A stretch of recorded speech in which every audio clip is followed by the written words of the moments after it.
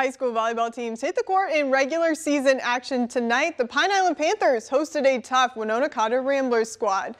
Let's start in the second set. The Ramblers only up 2. The Panthers go to work. Ruby Severson places that one perfectly, cutting the lead to just 1. On the next play, Panthers Adria Fielder with the dig. Ramblers set up Camry McCall right there.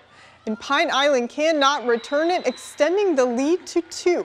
Pine Island is down 3 here. Jade Severson, take a look at this. With the block at the net, the Ramblers knock off the Panthers, though, 3-1. And the Kenyan Wanamingo Knights faces the Brodom Zeppa Cougars in the first. Cougars up 6. Knights have an answer. Anna Ostertag places that one perfectly, cutting the lead to 5. Knights continue the comeback, setting up Addie Lindell for the slam. The Cougars are up 2. And take a look at this. Cougars Ella Chandler with the tap and the point. The Cougars beat the Knights in a battle with a 3-2 victory. And the Southland Rebels hit the road to face a tough Mabel Canton Cougars team. Cougars with the ball. Sahara Morgan sets up Kinley Soini for the kill there. Cougars up 7-2. And Cougars Kaylee Ingvelson sends it over. A block at the net. And Soini taps that one over. Cougars up big, 21-3. Set point here, Ava Jacobson with the serve. Maren Warenberg sets up Avery Stroop. And Mabel Canton with the block at the net. The Cougars shut out the Rebels 3-0.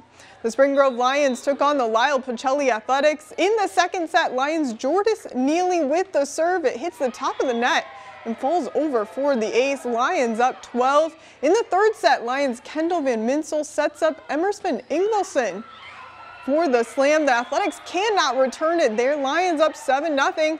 Athletics Marl Klenkowski with the serve in a diving effort by the Lions, but it's an ace for the Athletics. It would not be enough though. The Lions beat the Athletics in 3 sets.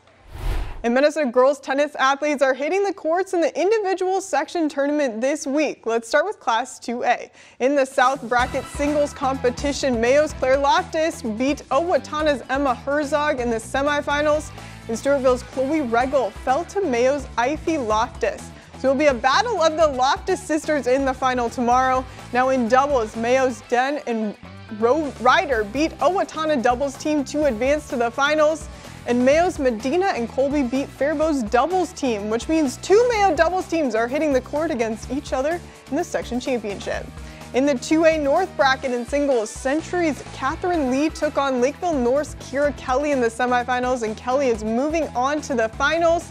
Lakeville South's Ellie Chamberlain faced Century's Zoe Zhang. Zhang got the win to advance. And in the doubles semifinals, Century's Yu and McKeeker fell to Lakeville South's Morse and Welsh. Century's Zhang and Shaw beat Lakeville North's Wyland and Collins to advance to the finals. All of the action from Class 2A kicks off again tomorrow morning. And girls tennis athletes hit the courts in the Section 1A individual tournament too. Let's take a look at the doubles bracket. In the semifinals, Lord's Molly Suno and Taylor Steelhammer are taking on Lake City's Therese Bauer and Riley Theron. And Narrison and Tennyson from Cannon Falls have the doubles duo from Lake City, Bauer and Merkins. Athletes hit the court again for the semifinals and finals tomorrow morning.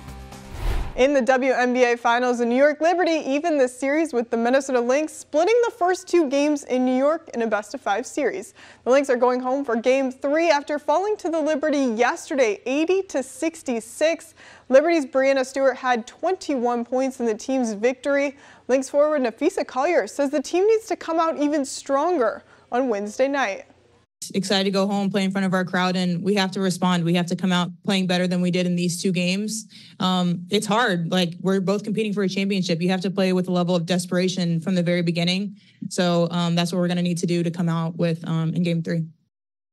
Now Game 3 is Wednesday night at the Target Center. Tip-off is set for 7.